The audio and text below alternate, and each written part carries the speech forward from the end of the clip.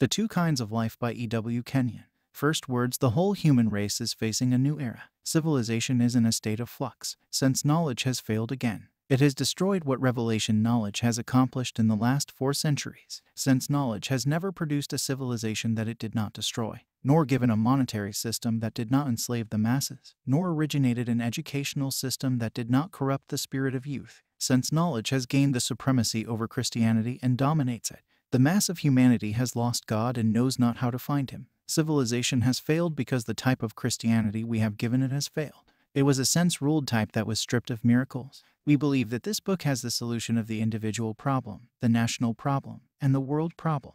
This is not a new philosophy. It is an unveiling of a lost truth, the most vital of all that God gave to us in Christ. Please read this with tolerance, yet with an open mind. It has the solution of the problems which the church is facing today. A definition: eternal life is the nature of God. Jesus gave us the first intimation of what this life would do for man. John 1-4, in him was life, and the life was the light of men. The Greek word is zoe, the new kind of life that Jesus brought to the world. In John 10:10 he said, I am come that ye might have zoe, and have it abundantly. Man was to have a right to enjoy an abundance of a new kind of life. There are 4 Greek words translated life or manner of life in the New Testament. The first one is such, which means natural, human life. The second is bios, which means manner of life, customs. The third is anastrophe, which is used 7 or more times in the New Testament and means a confused behavior. Galatians 1-9-15 illustrates it. For ye have heard of my behavior in time past in the Jews' religion, how that beyond measure I persecuted the church of God,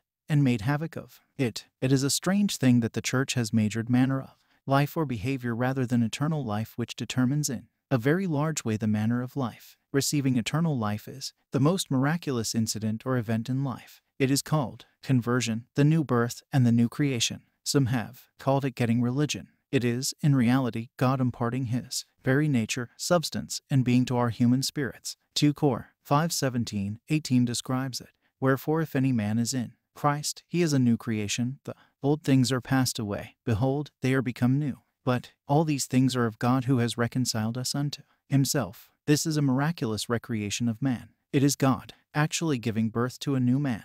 The new creation, then, is a miracle thing. It is man receiving a foreign nature that recreates his spirit and makes him a new species among men. The church has never majored this new creation fact. Its leaders have never realized the possibilities that this new nature offers to men. None of the old religions of the world have ever changed the nature of their followers. India has 2 of the great religions of the East, so have China and Japan, but they have never changed the natures of their followers. They did not impart to man a new element. Christianity gives to man God's very own nature. A biological discovery. Biology is a study of life in all of its varied forms and manifestations. It knows much of mineral life, metal life, vegetable life, animal life, and human life. But another life, the mother of all life, has been ignored by both scientists and modern thinkers. Its effect upon humanity is one of the miracles of human experience. Jesus promised it. John 10:10, I came that they may have life and have it abundantly. Contrast of 2 words. There are 2 Greek words which are translated life.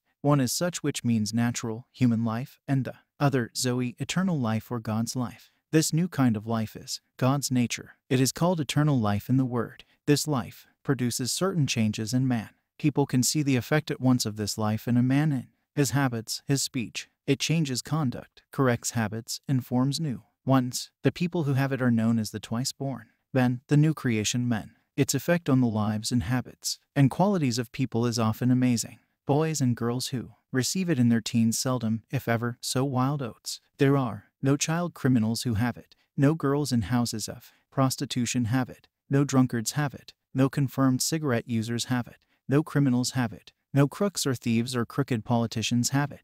1 John 3:15 says, and ye know that no murderer has eternal life abiding in him. The saloon men and barkeepers do not have it. Infidels and agnostics do not have it. The cultured scholastic agnostic knows nothing of it. A significant fact: if the men and women who are spending their time and money in philanthropic efforts to help the less favored knew what eternal life did for men, it would change their whole outlook on philanthropy. When criminals and the lawless receive eternal life, they become law-abiding citizens and worthy examples in society. Thieves become honest. Drunkards become sober. No case is incurable. It destroys the cause of friction in homes and every department of life. In all, walks of life. It eliminates selfishness and in its place gives a new kind of love and a new outlook on life. What it does, the new kind of life recreates man. It makes him actually a new creation. Paul expresses it, wherefore, if any man is in Christ, there is a new creation. The old things are passed away, and behold, all things have become new. The worst criminals become evangelists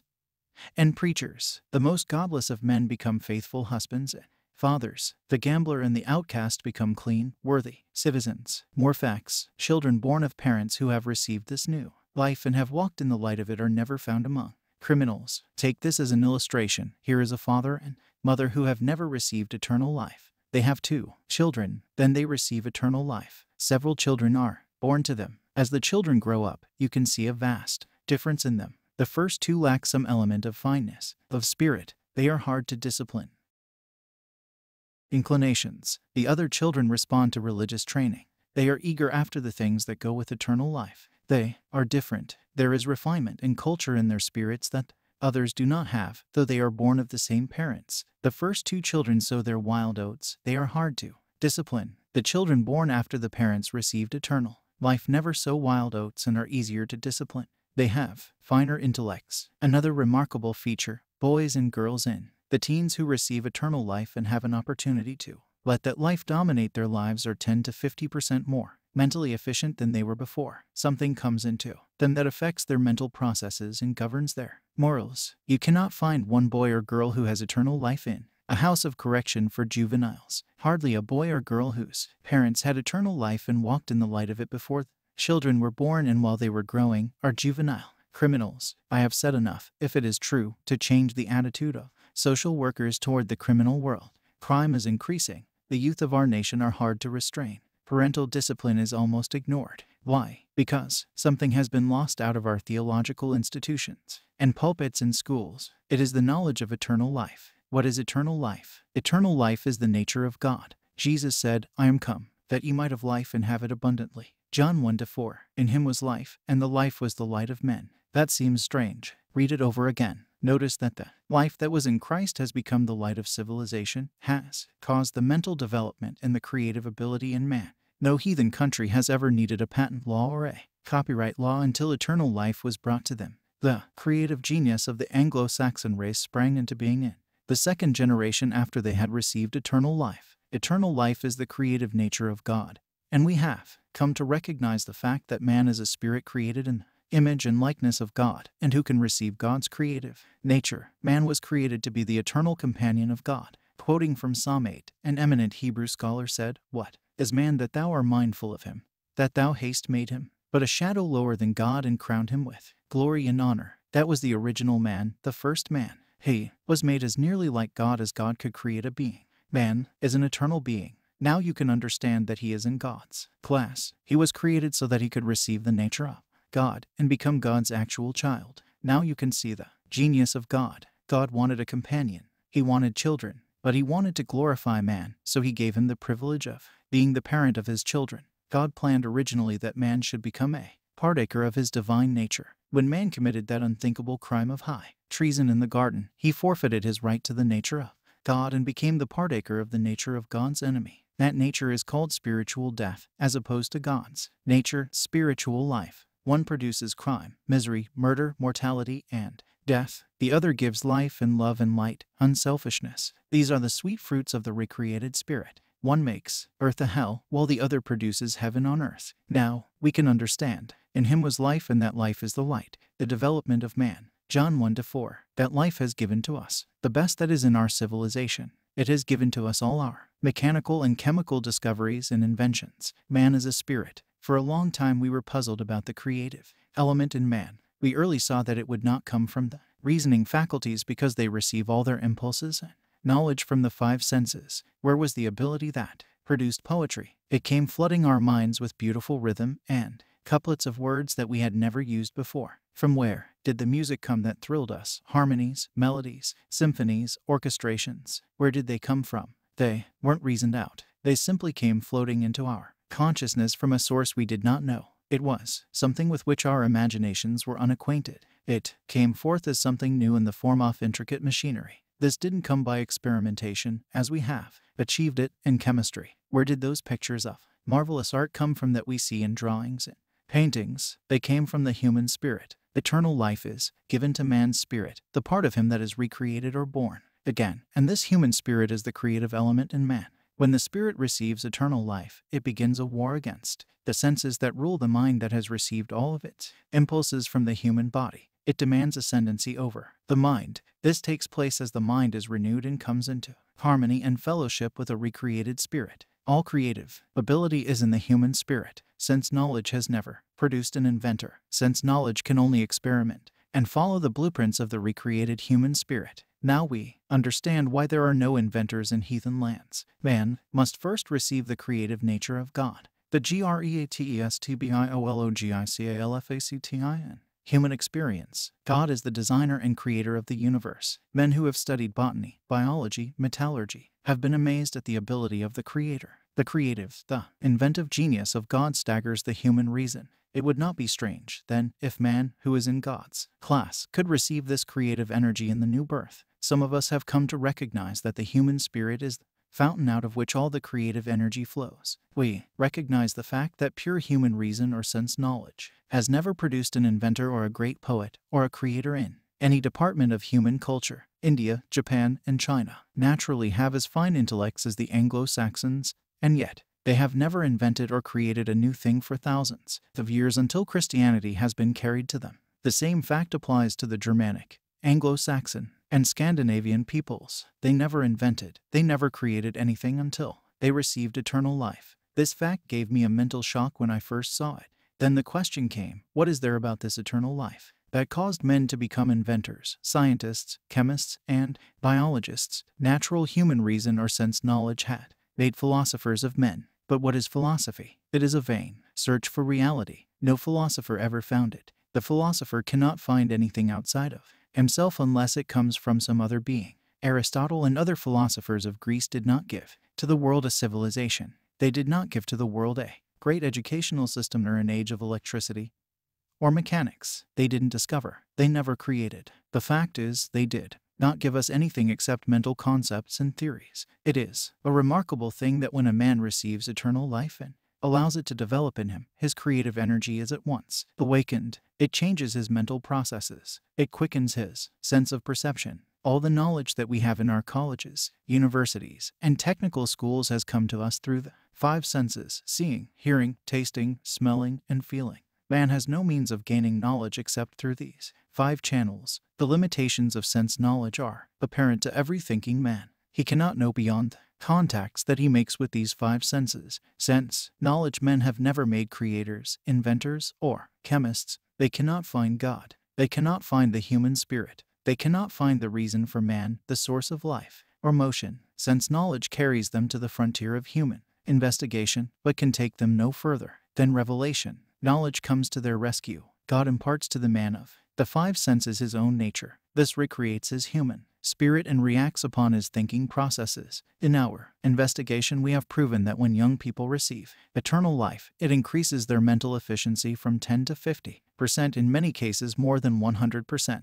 If the new convert is properly instructed in the word, taught to act upon it, taught to depend upon the God which has come inside of him, taught his privileges and rights in prayer, and taught his rights as a son in the Father's family, his mental efficiency increases amazingly. We have discovered that the human spirit is the source of all creative energy, that it does not come from the reasoning faculties. It directs them. No nation has ever needed a patent law or a copyright law until it received eternal life. They can follow blueprints, they can imitate, they can take one of our machines apart and build from it, but they cannot create a machine. Natural man can only learn by experimentation. Sense knowledge has no other means of learning except by imitation or experimentation. It is said that Edison experimented over 3,000 times before he arrived with our electric light. The natural human spirit is not creative, but when this creative nature of God comes into it, it at once has creative possibilities. All it needs is to be developed. This is not a theory. This is an absolute fact.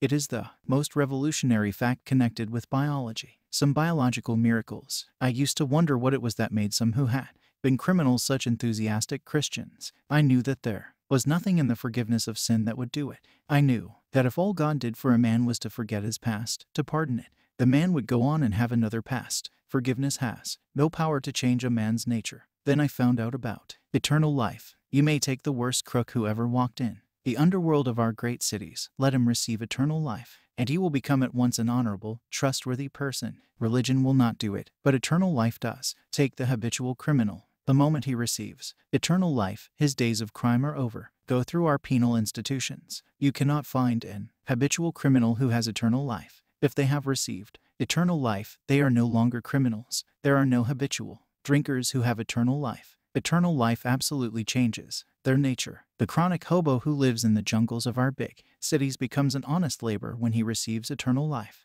No boys or girls who receive eternal life ever become criminals. Here is the greatest biological fact that has ever confronted the scientific mind. If what we have just said is true, and it is true, we have discovered the secret of changing the morals of men and women. By morals, we mean conduct. Scientists have been searching to find some method whereby they could change criminals into honest men. This is the secret, solves labor problems. It is also the solution of the labor and capital problem. The capitalist who has received eternal life and walks in the word can never take advantage of his employee. It would end the labor strikes and strife. Wouldn't it be a good idea to have an intelligent understanding of this problem? We are spending millions to solve the problem of labor and capital. We have built up an army of labor racketeers. Many of them, according to reports, come from the underworld. They saw an opportunity of victimizing the laboring man and at the same time to extort money from the manufacturer. All this would stop being. This is not a theory, not philosophy, metaphysics, or psychology. This is real Christianity,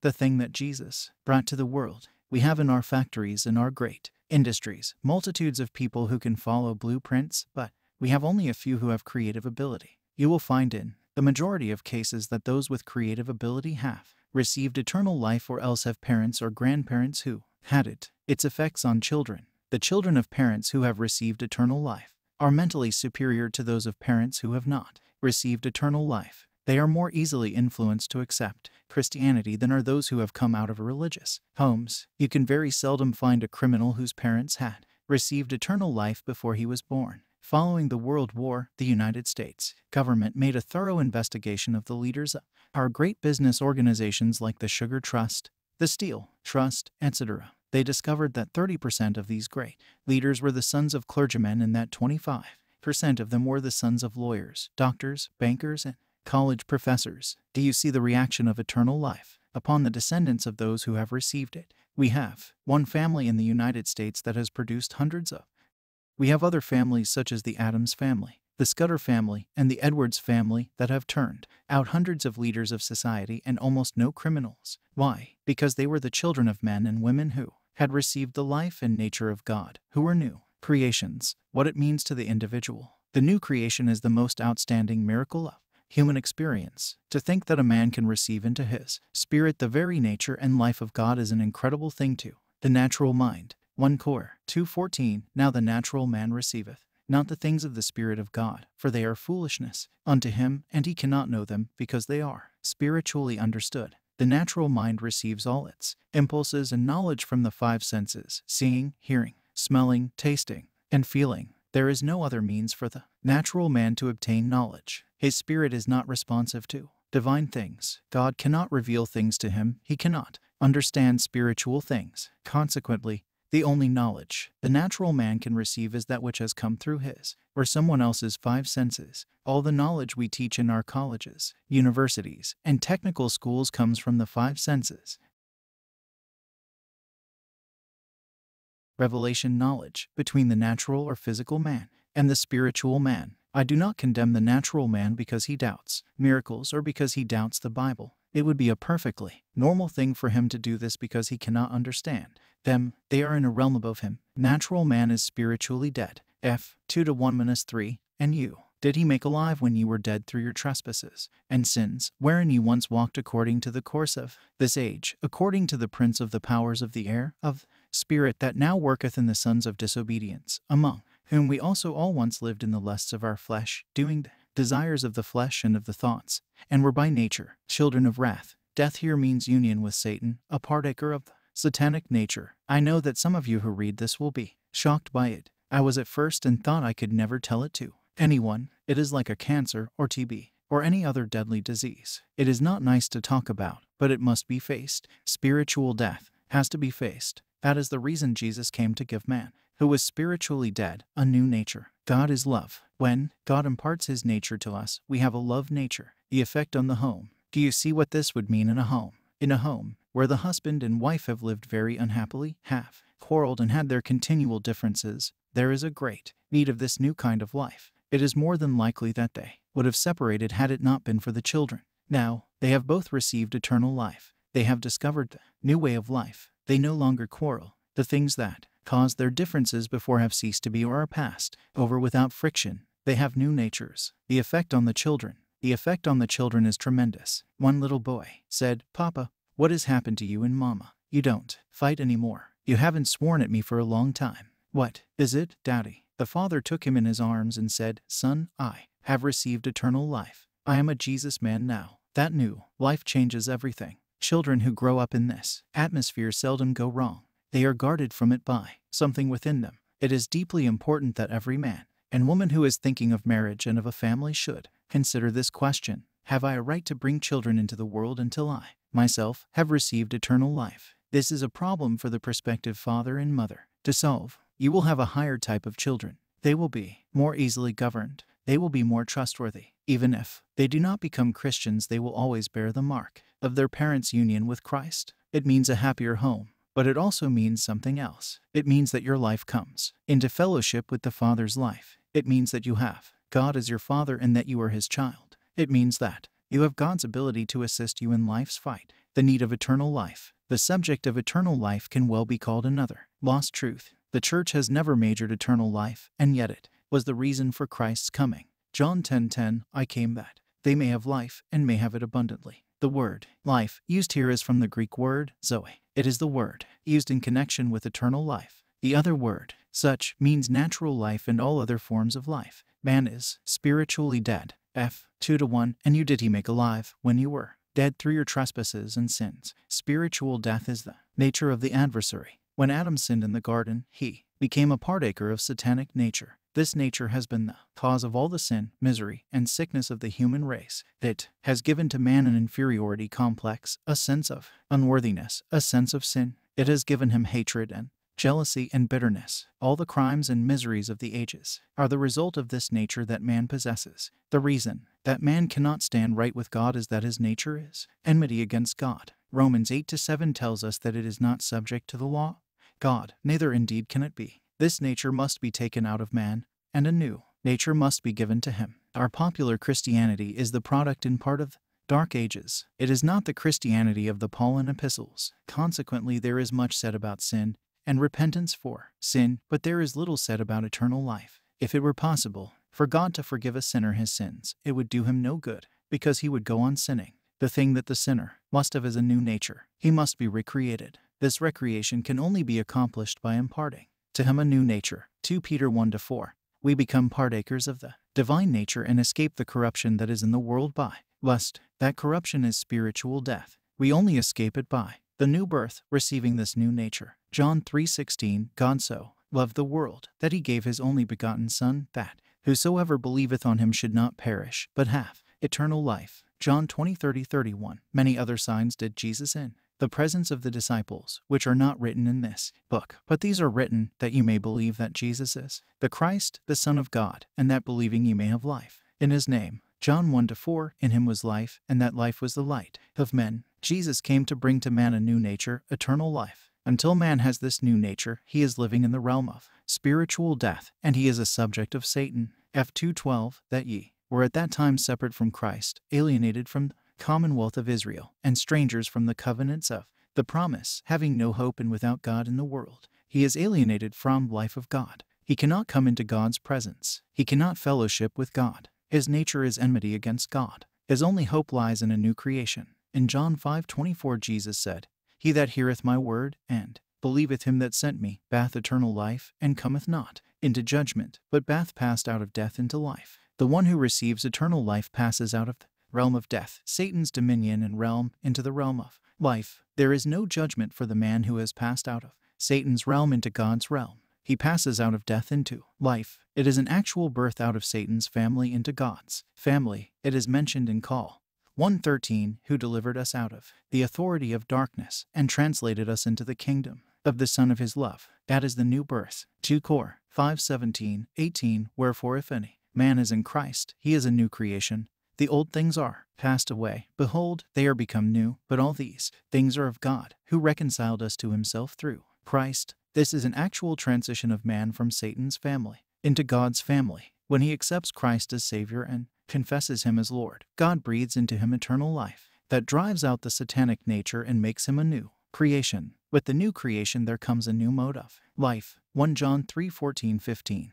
We know that we have passed out of death into life because we love the brethren. The new life that has come into us is God's life. God is love, so it is a new love that has come into our life. He that loveth not abideth in death. He has never yet been born again. Whosoever hateth his brother is a murderer, and ye know that no murderer hath eternal life abiding in him. Christianity is not a religion. It is not joining a church. It is not having your sins forgiven. It is receiving the nature of God, eternal life. Until one does receive eternal life, he is not a child of God. We are children, not by adoption only, but by an actual birth of our spirits. When you accept Christ as Savior and confess him as your Lord, God gives you eternal life, his own nature. That eternal life is imparted to your spirit. Your spirit is made a new creation. The spirit begins to react upon the mind, and the mind, as it meditates and practices the word, becomes renewed. The mind is recreated. It gets a new sense of God, a new vision, and it can understand the word now and enjoy it. Before, the word was dark, mysterious, and uninteresting. Now it is a living thing. John 6:63, the words that I have spoken unto you are spirit, and they are life. John 6:47, he that believeth hath eternal life. You can see the distinction here between mental assent that says, yes, I know that eternal life belongs to man, and real faith that says, I know that I have eternal life. When we believe or act on the word, we become possessors of eternal life. We pass out of Satan's dominion into the family of God. 1 John 5:13, these things have I written unto you, that ye may know that ye have eternal life, even unto you that believe on the name of the Son of God. The 11th and 12th verses read, and the witness is this, that God gave unto us eternal life, and this life is in his Son. He that bath the Son bath the life. He that bath not the Son of God hath not the life. The philosophical and metaphysical religions have no eternal life. They simply revamp the natural with some new theory of life. The men and women who accept these religions have never been born again.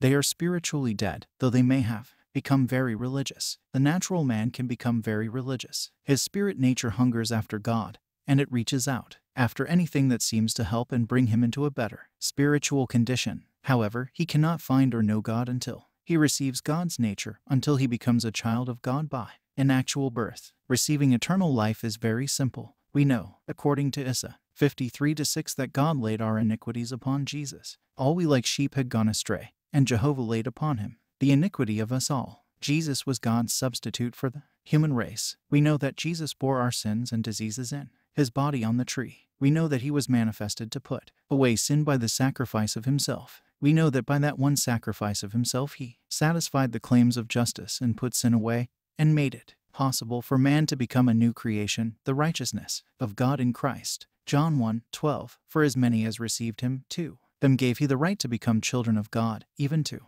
them that believe on his name. Romans 10:9-11 tells us that if we take Jesus Christ as Savior, confess him as Lord, and believe that God raised him from the dead, God immediately takes us to be his children and gives us eternal life. With the heart man believeth unto righteousness. With his lips he makes confession of his salvation. You make this your confession, I have taken him as my Savior. I have confessed him as my Lord. God has taken me to be his child, and has given me his righteousness and eternal life. This perfectly harmonizes with 2 Cor. 5:21, him who knew no sin, he made to be sin on our behalf, that we might become the righteousness of God in him. Eternal life makes man righteous. Eternal life makes man a lover. Eternal life makes man a father-pleaser. Eternal life is the most important thing in life today. It is not a question of whether one is a church member, or whether one has been confirmed or baptized. The real issue is, have you received eternal life? If you have, you are God's child. If you have not, you may be a minister, you may be a bishop or a pope, but you are still spiritually dead, without God and without hope.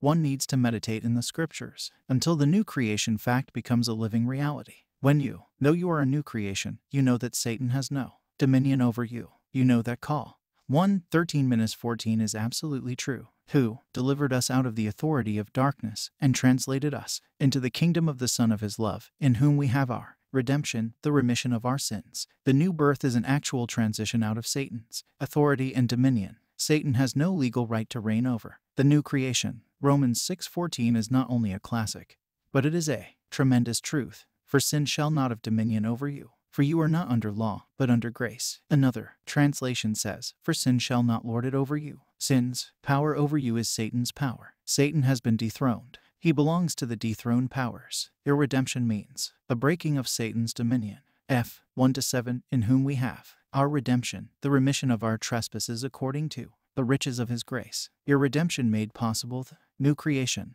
The new creation is under the lordship of Jesus. Call 1:18 He is the head of the body, the church, who is the beginning, the firstborn from dead. He is the Lord of the new creation. He is the supplier of every need. He is the protector. He is the shepherd Lord. You need to meditate on this truth until it burns in your very being. Until when sickness lays hold upon your body, you say with certainty, disease cannot touch the temple of Holy Spirit. My body is the temple of God. God dwells in this new creation. He is my Father. I am his child. Disease cannot reign over his body. I am not my own. This body belongs to my Lord. I am but a custodian of it. As a custodian, I refuse to have disease in my body to dishonor the indwelling presence of my Lord. We must become new creation conscious. Before, we were sin conscious and failure conscious. Now we become God conscious and Son conscious. We know that we have the strength of God in us, the life of God. The very substance and being of God has become a part of our spirits. We know that we have a right to associate